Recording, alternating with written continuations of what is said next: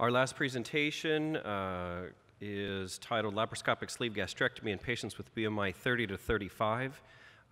This is going to be presented by Dr. Berry.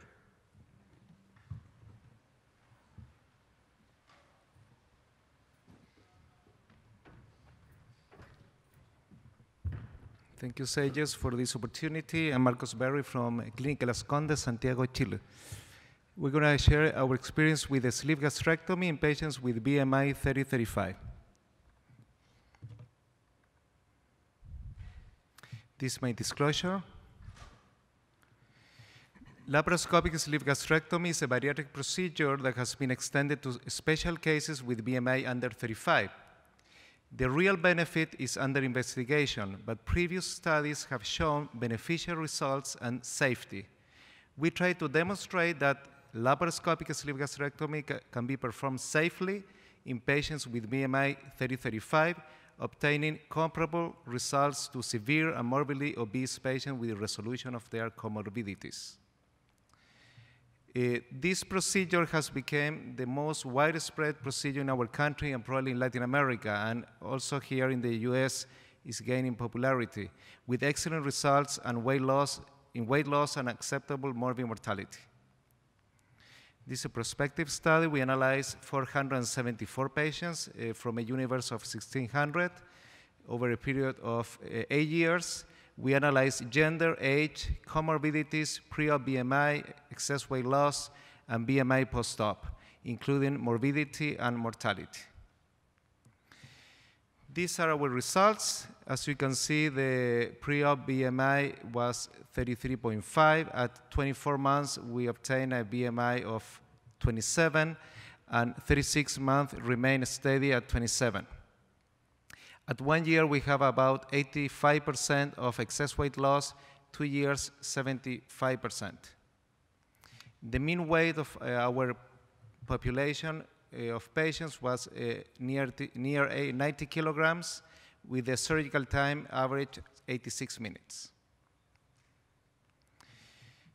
This is probably the most important slide of our presentation. You can see there the number of comorbidities for all the patients and the remission rate. They have, for insulin resistance and dyslipidemia, they have over 90% of remission. For fatty liver disease and hypertension, you can see a 70% remission rate. For sleep apnea, 72%. And on the last one, you can see type 2 diabetes. We had 7% patients with diabetes in this group. Of those, 82% had remission, and 18% had improvement of the type 2 diabetes. This is morbidity.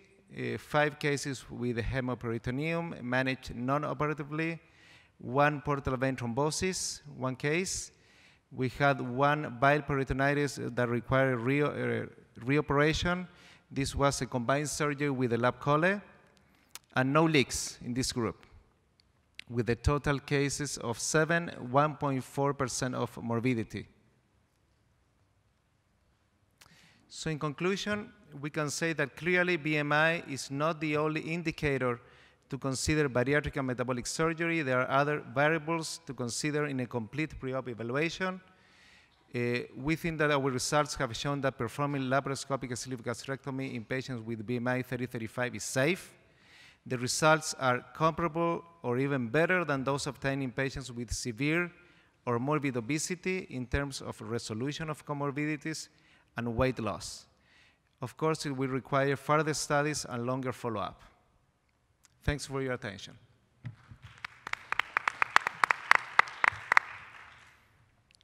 Questions from the audience?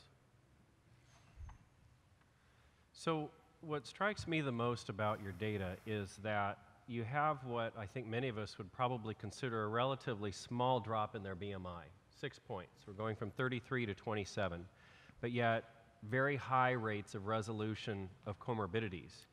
So I guess my question to you is, do you think it's too much to conclude that earlier intervention for weight-related comorbidities yields a better result?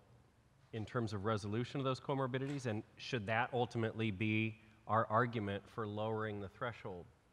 Absolutely. I think that in this group, we had a population that is similar to the Asian population in terms that we have a higher rate of comorbidities with lower BMIs. So in Chile, we do not have the indication to operate only BMI over 35. So between 30 and 35 and more than 2 comorbidities, we go ahead and we operate. And in those patients, we can see the impact that is very relevant.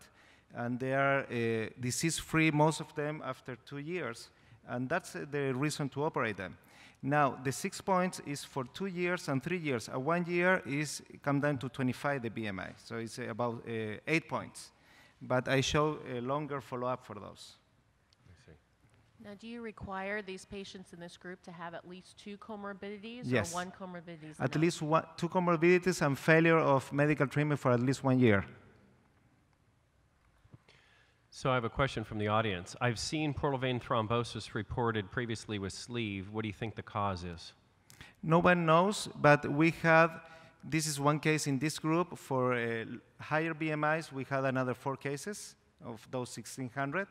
And I think the main issue is to good hydration post-op.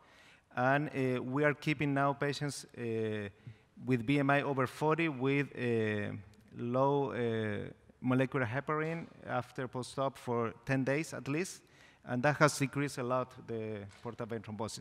But I think it's a combination of not a good IV fluid replacement, and also the combination of you are working very close to the gastroepiploic. I think that's something mechanical with the ligature or with the energy that you apply close to those veins. And compressing the left lobe of the liver with your retractor. Right. You know, there are a lot of these new endoluminal treatments for weight loss coming out. I don't know if they're available in Central America, like the endo barrier. South America. Or, oh, I'm sorry, where are you? Chile. Chile. Oh, excuse me. You know, the balloon and the endo barrier. And those, in the studies that they've been presenting, have similar weight loss. Do you think that those should be considered as alternatives in this BMI population, or you still think the sleeve, the operation is the better choice? I am an endoscopist too, so I place both balloons and endo barriers, so I'm familiar with those. We do not use those, balloons, we do not use it for obesity, only for overweight patients. And it's only for cosmetic reasons we're using that. Up to 15 kilograms of overweight is excellent. For obese, the patients are going to lose time and money. And for endo barrier, we were doing that, but now it's on hold because of a higher report of hepatic abscess. So we're not doing that anymore for now. Very interesting. Thank you for sharing that data. Any other questions? Okay, with that, we conclude this session. Thank you. Thank you all for coming.